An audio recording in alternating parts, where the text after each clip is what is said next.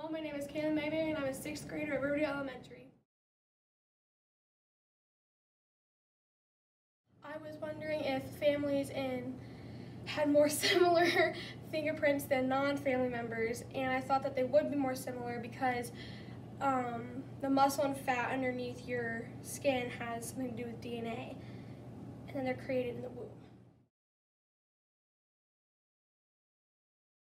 I had them put their right thumb onto a ink pad and then place it on a piece of paper that I had their number by, and then I had their name on a different sheet of paper, and I had them press it into their slot, and then once it dried, I took a hand magnifying glass and I put it over top of it, and if I needed another one, I put it on top of that, and then I analyzed it to see what kind of main fingerprint they had, and then after I got that, I put the type of fingerprint they had on the paper beside their name.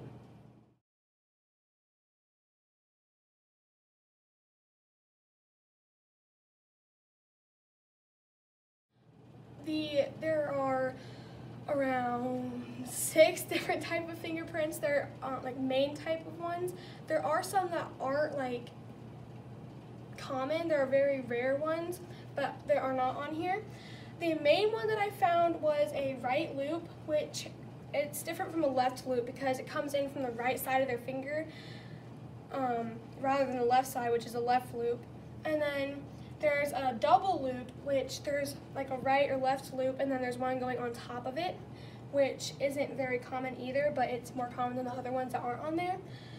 There's a tented arch, which is, it kind of looks like a tent, and it's like just like curved up into itself. And then a normal arch is kind of like a mountain curve over.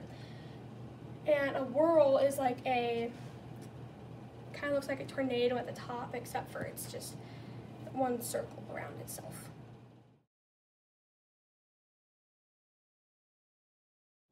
I found out that the right loop was the most common out of all of my participants when there was like around 50 some, and I found out that the right loop was common throughout almost all of them. They all pairs or all families had a right loop in the family pretty much, and only 5 of the families had a 100% match where they were all right loops or all arches or plain whirls, and there were some that were like a 50%, but that was with a family that had 4 people, so I did which ones were the same.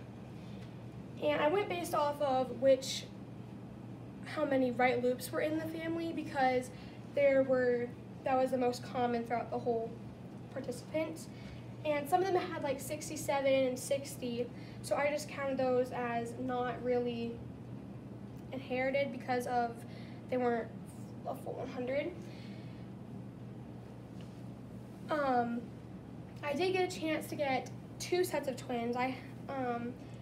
One was both males, and they both had a right loop, and the other set was a male and a female, and the male had a right loop and the female had a plain whirl.